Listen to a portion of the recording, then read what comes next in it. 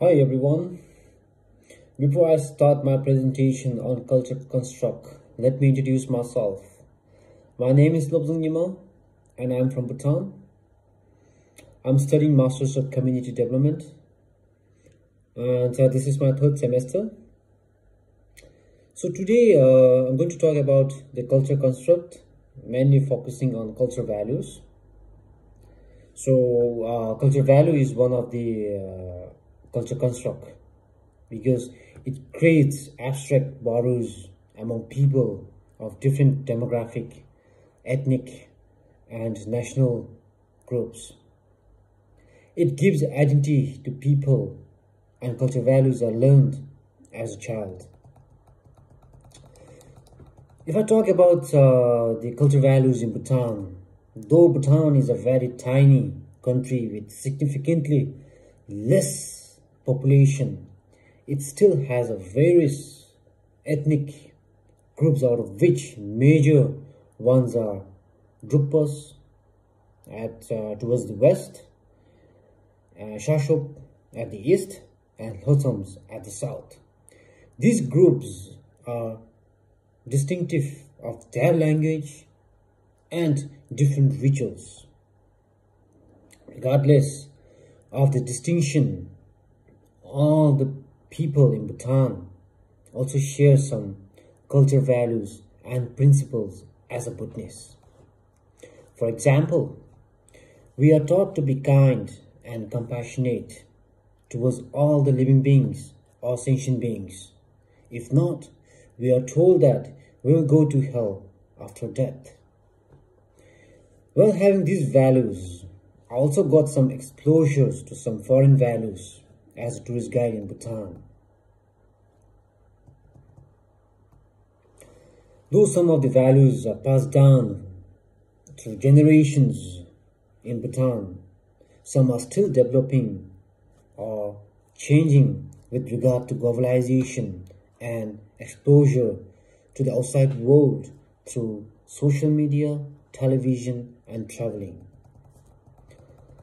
Well, in my case, I used to be a firm believer of respecting elders and not interfering with them while they are talking, because of which I used to be hardly involving my daughter in real life discussion. However, after coming to Australia, I have understood the importance of age diversity in some conversation, because of which now I even encourage my daughter to talk to us at times.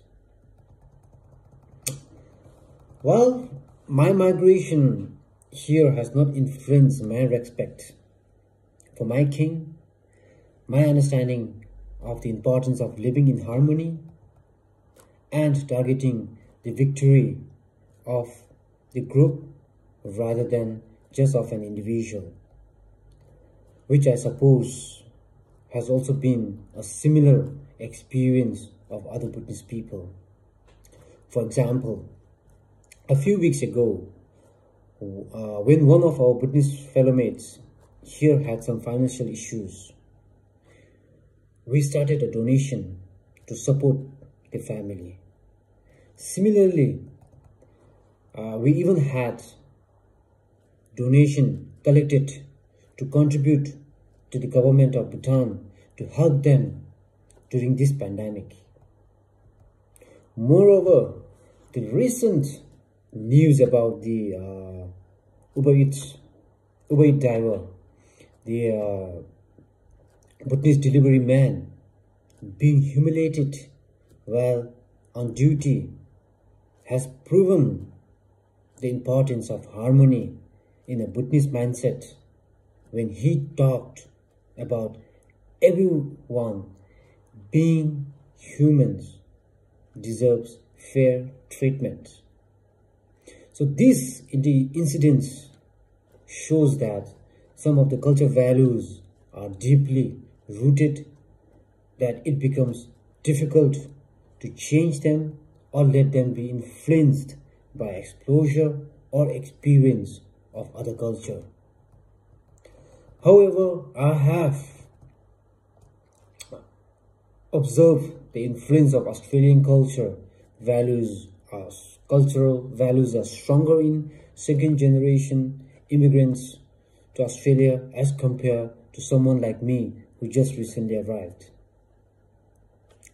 My migration to Australia has taught me more than what I have learned about foreign culture as a tourist guide in Bhutan, making me more empathetic towards people from diverse communities, but it has not influenced me as much as other Buddhist people who are second generation immigrants here.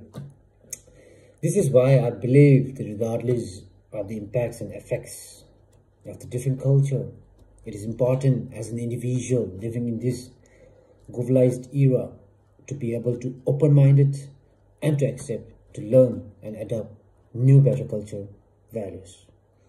Thank you.